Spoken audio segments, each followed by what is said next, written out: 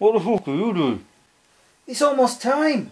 What? This Friday the best film of all time is being released at the cinema in 3D. Jurassic Park! For fuck's sake.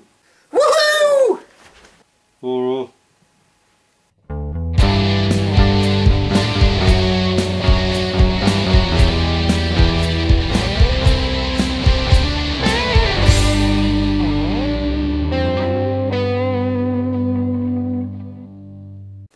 Okay, I need to get through this episode as quickly as possible as I have 2 films to review. And please excuse any noises because I've got 2 dogs, there are road workers outside and my neighbours like to talk very loudly. Because that's what they do. First is the news. Now unless you've been living under Vanessa Feltz for the past few weeks, you will have heard the big news coming out of Comic-Con in San Diego.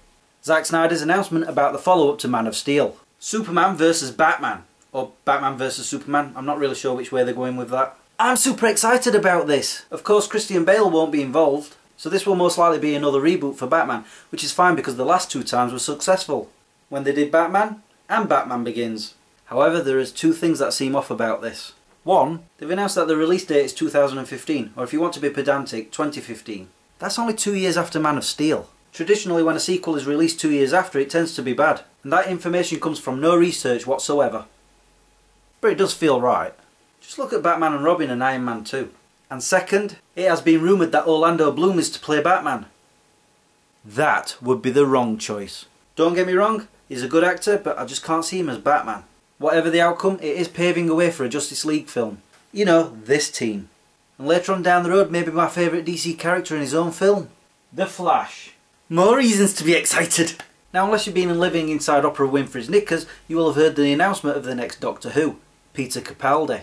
You may ask who is he, but eagle-eyed viewers will have seen him on Doctor Who before in the episode Fires of Pompeii, and also in the 3rd series of Torchwood. Despite all that, I think it's a good choice. We will see.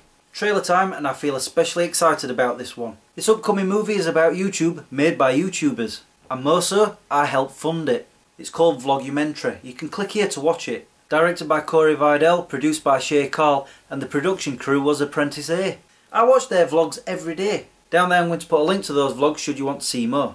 Like I say, I watch them every day and I was proud to put some money towards this movie. Please go check it out. Finally, movie review. ×2. First is the Wolverine. Picking up a few years after X-Men The Last Stand, we find Logan all down and depressed. Which is not surprising because at that point in time he looks like Russell Brand. This doesn't last very long as he's whisked off to Japan where he finds himself fighting for his very life. And I'm fighting the sunlight because it keeps changing. Lots of plot twists. Action. What am I doing? And the usual Logan banter that the first Wolverine failed to deliver. This is very much the Wolverine film that fans have been waiting for. Don't walk away when the end credits start to roll as we get a taste of what's to come. I give the Wolverine and a doggy biscuit. My second review is for The World's End. The final film in the Cornetto trilogy following on from Shaun of the Dead and Hot Fuzz. Slow to start with and Simon Pegg's character seems to be someone you'd want to punch, but things soon do get underway. Especially after one of my favourite actresses, Rosamund Pike, shows up. And then not long after that, things start to get very weird. It does have the same flair as the previous films, but it takes a little bit longer to warm to the characters. But it's no less fun. Stick through the first 45 minutes and you won't be disappointed. I also give this a pint of best. Percy, you've been quiet. That's not like you. That's more like it. Until the next time, peace out. So this will probably be... I can't say probably. Now, unless you've been hiding under Vanessa Feltz for the past few weeks, you will have heard all the news coming out of Comic-Con at San Diego. I can't speak right. Now, unless you've been living inside Oprah Winfrey's knickers, you will have heard the announcement of the next Doctor Who, Peter Capaldi. So this will probably be I can't say probably. But this doesn't last very long as he's whisked off to Japan, where he finds himself fighting for his very life. I'm cocking up again. Oh hey son, nice of you to join us and turn me into a light bulb. You don't see, when I'm talking sometimes I'm doing this underneath the camera lens, so you can't see it, under the shot, to try and help me say the words, like this.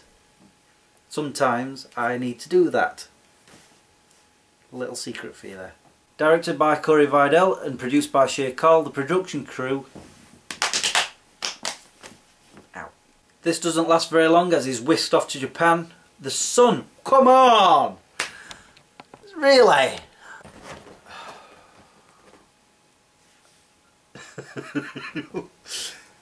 and the usual Logan banter that the first Wolverine failed to deliver.